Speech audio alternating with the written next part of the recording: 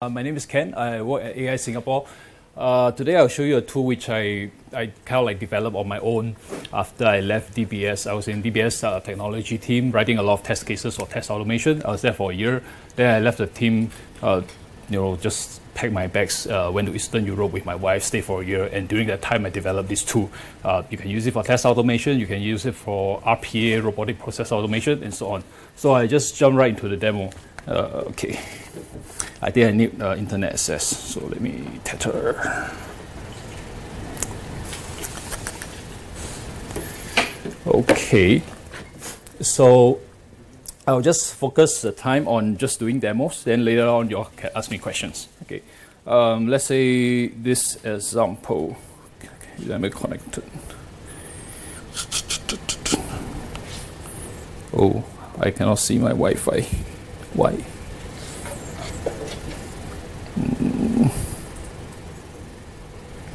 Okay, here. Yeah. I hope the connectivity is okay. Yeah, so you can kind of use it to automate web interactions, desktop application, and so on. So in this example, I'll just use it to automate extracting information from M1 website. So the use case for this is my wife want to get a new handphone number from M1. So after I develop the tool, I simply write a script to do the automation, like selecting her parameters, and then kind of like script the content of the website, something like that. So what this tool does is it converts a human language-like type of syntax into JavaScript code. So for one line of interaction, let's say click here, enter here, type this. So that one line becomes maybe 10 lines of JavaScript code that does the automation in the back end. So the foundation layer will be Casper.js, Phantom.js, and I write the integration layer directly to talk to Chrome. You can run it headless Chrome, visible Chrome, and so on. That's fine. And besides grabbing data from website, you can interact with your desktop application as well. So after downloading this, actually the actual run, I did it for, let's say, 30 over pages. For this case, I just do one page as a demo. So what you see now, the typing on the screen to Outlook application is done using visual recognition. So I supply, yeah, this is actually it's not pre-recorded, it's actually actual automation running, yeah. And then selecting images and so on. So by mapping this type of processes that people do in their work, you can kind of automate all these processes. The code for this example is a bit low, but let me try this. Okay. For example, the one to do the Outlook email sending, that's all the code you need to, that's the actual code already, yeah, the script to do the email sending. For the grabbing the details from M1 is a bit more complicated because we are trying to do something more than just getting the front end stuff. For example, we want to get information like the price. You notice on the website just now, you don't have price, so you got to write a normal JavaScript code to get the price. So this is a script for getting the M1 numbers, okay. Okay, I'll go ahead and do some other demos. Okay, let me close this. Maybe, okay, let's say letter automation. There's a use case from NUS. They get donation letters and so on. They scan it as a PDF. They want to extract the information, who's the donor, the address, and then automatically print it as letter to mail a thank you letter. Yeah, so what you're seeing now is, I'll skip the donation receipt part because sensitive info. I'll just assume we have the info and then populate it in this letter and try to print it, yeah. So things like this, you can, if you have a data table, you have a spreadsheet, you can do it at scale, this type of stuff, and automate printing, 100 letters. And then after that, of course, you've got to manually put in a letter and so on. Yeah, so all this you can do. Yeah. Okay, yeah. So let me go to the other, let me just stop it. I think it's trying to quit and don't save. Okay. Okay, so for this tool, for those of you guys who are in test automation, let's say you're a developer, you would like to do things like having CI and CD integration, so that this tool does it as well. Let's say I want to do a test of something like this. You know, this is how a normal script look like. There's a lot of commands, but in general, you have one step for each UI interaction step that you want to do. And each line converts into JavaScript code that actually runs the automation. So this example, it goes to Yahoo Finance webpage, do a search, and then show the results. Yeah, let me try to run it in the test automation mode so that you will have a XML file at the end, which you can use for your Jenkins, Circus CI, and other things. So all these things like read search button to search tag actually becomes 10 lines of JavaScript code that does the backend automation. So this is slightly different from Cucumber and Gherkins, where for each English language line, you got to write a matching code in the backend. Okay, yeah, so let me show in the foreground. So I intentionally add a negative test case. So I search for Microsoft, but I look for the word Apple, right? So intentionally to test this part. Then after you run it, at the end, you have an XML file, which you can pipe it to your Jenkins integration. Yeah, it's a bit messy here. So let me do it from here. Okay. The website. Samples. Oh yeah, then another thing for this is it has Python integration and R integration. So where's number 7? 7. I think okay, somewhere there. Yeah, but never mind. Let's skip in the interest of time. So it has Python and R integration. By this, I mean within a normal script for this tool, you can actually write Python code and runs with your machine learning framework and do inferencing. So let me do an example here.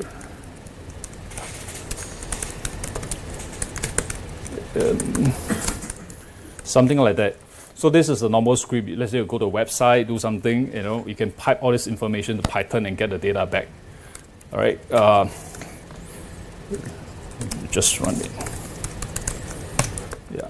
Same for R. R is a language used by data scientists for statistical analysis. Right. Things like that. Okay. I'll do using a real use case. Maybe this one. Download profile photos. So as Singapore, we want to grab the so-called database of researchers in Singapore doing AI, and we want their profile photos, right? But if you go to a website, all the images to a computer, it doesn't know what are profile photos, right? You can grab all the images, yes, but you can't really detect out of the 10 images which ones are the profile photos. Some may be university logo, maybe A-star logos, and so on. So in order to solve that, we can use this tool because it integrates with Python. So let me, and then use any free open source Python library for face recognition. I use the one that's very popular called face recognition. And what it does is, for example, this professor, right? There's a few images on the website, this one, and all these are images. So after getting all these images, I pipe it to the Python integration, and then do a face recognition using the pre-built deep learning model and get the results back. So out of all these 4 photos detected, the script will be able to detect, oh, actually this is the face for that from my website. So things like this you can do. Yeah, so let me try to queue it. Yeah, so if you are interested to find out more, just search TagUI. Then the first result you see will be that project. Yeah, and on the website you can have things like the tutorial, which is show you step by step how to do some of those things, sample workflows, a short slide deck, and a video of my presentation at FOSS Asia 3 months ago. Yeah, then these are the other stuff. Let me see. There's also a Chrome extension for you to record your automation. Let's say you do a particular workflow, you can record what you do, and you'll spit out the corresponding script, which you can run directly already and make adjustments. Yeah, it can also understand 20 over human languages. Let's say I do a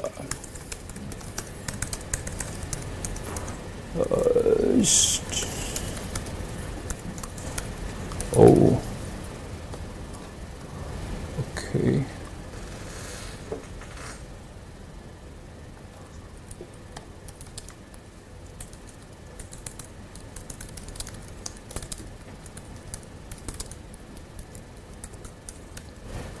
Okay, let's say I want to run automation that's written in Chinese. That's fine too. Most of the languages I actually use Google Translate to self-build, because after I create a tool, I just write a script. It goes to Google Translate, get all the definition for 20 over languages, and create a dictionary. Yeah. So this one, okay, let's say Chinese. All right. CHI.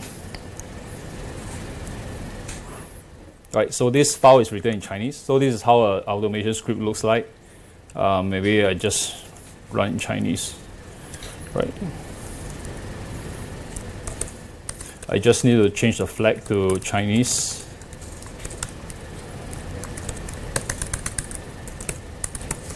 Okay, and then I can run it. Yeah, in a visible browser.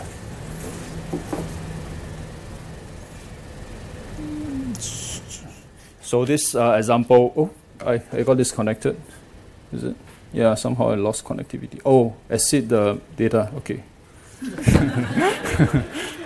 Sorry. Usually I set 200. So let me see whether I can. Yeah, I can connect now. Yeah, let me try. Yeah, so yeah, things like this running in Chinese you can do as well. Yeah, I think it somehow got confused. Let me try to run it again. Yeah.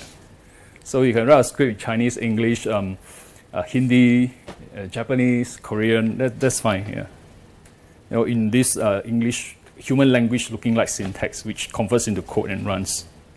Let's say you have a script written in Chinese, but for some reason your users are based in, let's say, Indonesia, right? So you maybe do something like that. I think it's Indonesian, yeah, for the language. Okay. Then, yeah, you can run the same thing, except this time the output will be in Indonesian. Right. Yeah, so stuff like that you can do.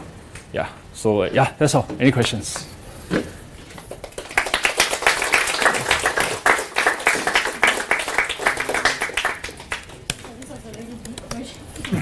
Feel free to ask him as many questions as you like.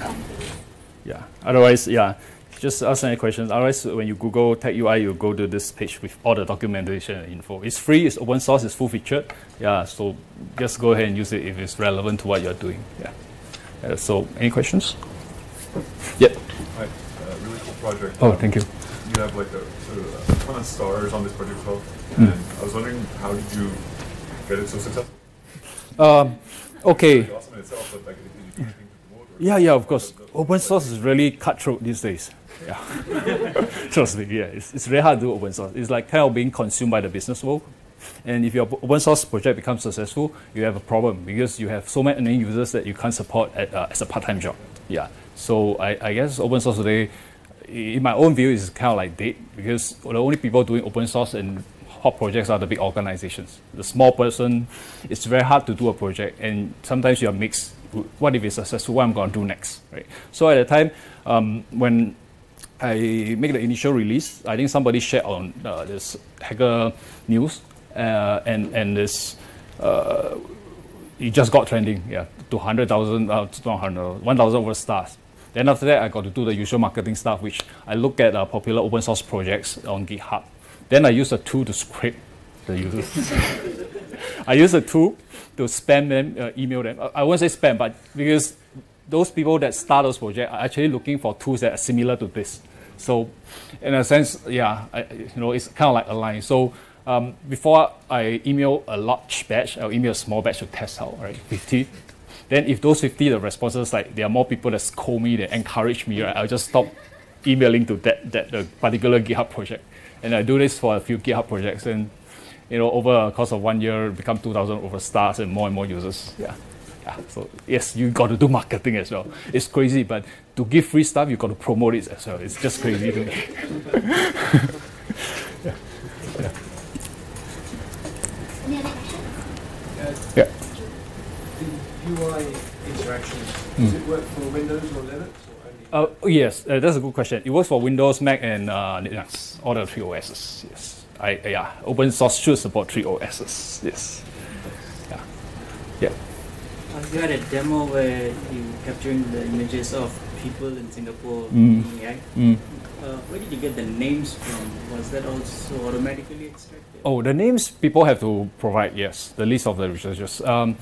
Yeah, that part you still have to do manually. The URLs, the homepage, or the names, we have to curate from a list. Then from the list, we crawl the info. I forgot to mention, you can do OCR as well. Yeah, you have a PDF or text document, you can do OCR to convert it to text directly within the tool. Yeah, and accounting firm in Singapore is using this to automate some of their IRAS process, log into IRAS, see what IRAS, let PDF IRAS send to them, to their clients, and see what is the course of action for those clients, and then automate that part of the process. Yeah, it can do OCR as well. Yeah. What was your motivation for doing this? I think doing test automation on staging system is too boring. Yeah, for them. So after a year, I got really bored. Like, I want to touch production system, but in DBS tech team I can't. It's a test automation, right? You only have staging environment to play with. So then I left to see whether I can find a job in Europe. But then we stayed there for a year. But it turns out there's a lot of terrorist stuff, so I came back. Yeah. Yeah, even Manchester is not spared, right? The second and third tier city are not spared. So I realized Singapore is safer, so I came back. Yeah. And then the other motivation will be, I was never a developer for my 10-year plus career, so I thought it's a good time to try to learn some coding. Yeah. So, you know, this thing is written in JavaScript, PHP, Shell Batch, Python, and R. Yeah, these things are all those languages I learned along the way. Yeah. So it's more of a both self-learning and more of a curiosity. Yeah. Any other questions? I'll go ahead. So, like, you know, for the human readable part, yep. the keying human words, are those keywords? Or?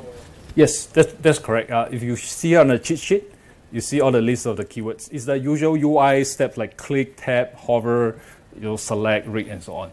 Yeah. Then there's also the advanced steps like integrating with your Python, your visual recognition, your R, and JavaScript stuff. You have that as well. Yeah. Of people using your tool, what's the most interesting, surprising thing you've seen people use it for?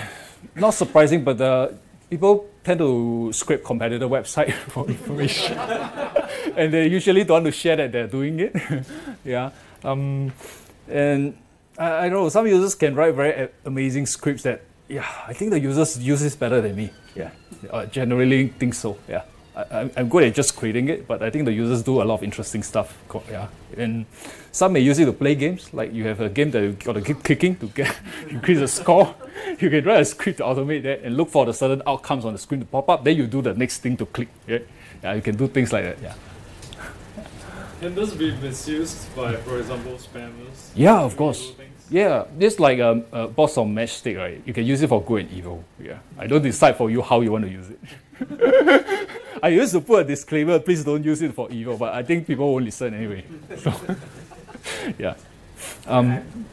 Yeah, sure. Does it work on pages with captcha or reCAPTCHA? Yeah, that's a good question. So the professional way to do it is to engage those captcha solving services. You send an API call to them. They'll either solve it manually, automatically for you, or if their algorithm fail, they'll have a team of human workers to do that for you. Yeah, you pay per click. Yeah, pay per use. You can do that. Yeah, but you got to pay lah. You can integrate. Yeah, yes, an API call.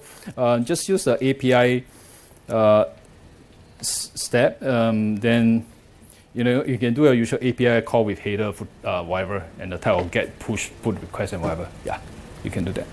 Yeah, I think, yeah. So you mentioned that they use your tool to scrape data, right? So how about the concurrency part? Concurrency as in? They need to handle it themselves or your tool have already? Concurrency means waiting for somebody to appear? Yeah, like they want to, for example, they want to scrape a website, a whole bunch of websites at the same time. Oh. How do you improve the performance? Oh, okay. Usually, I recommend people to break up into batches. It supports data table, so you have a, let's say, CSV file of 1,000 records, right? You can actually just run it, or you can split it to half or maybe 3. Let's say you have 3,000 records. You split into 3 files and run it on 3 PC. In practice, in theory, you can run on the same PC, but I realized Chrome takes up a lot of memory. So for my computer, I run 4 sessions. It usually will start to slow down. Yeah. Yeah, the part is handled by user manually. I don't want to make it too easy to do parallel run because you'll get me into trouble eventually. Yeah. Yeah. The use case for doing bad things in parallel run is usually more. Yeah.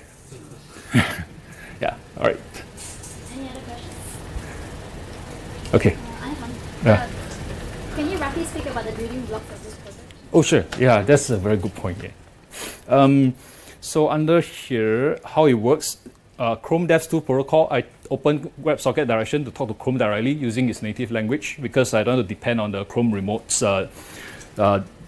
interface project. Yeah, because if you use other projects for open source project, right, when you have a bug upstream, right, you cannot point a gun to that guy to fix it, right, and he becomes a bottleneck to your project. So as best as I can, use everything like inbuilt, build myself. But there are things which I use directly off the shelf, like Schooly for the visual recognition part, Casper.js, Phantom.js, and Slimer.js is for the Firefox part. Yeah, so these are the underlying tools. But yeah, one thing I forgot to mention. This thing is so easy to run. You can just stick it on any laptop and computer, unzip and run. You can put it in a thumb drive to run as well. You don't need to install a developer Node.js environment or Python environment. You just you can just unzip and run. Yeah. Any other questions? Okay, I have one. I think you're a very cool hacker. If there's any other meetups? Do I go to any other meetups? Yeah. I usually, yeah, just code. Yeah, seldom go out here. Yeah, I was telling my friends I kind of like got no life, so I got spend a lot of time on this kind of stuff. Yeah. Feel free to come back. Yeah. Thank you very much. Yeah. Thanks for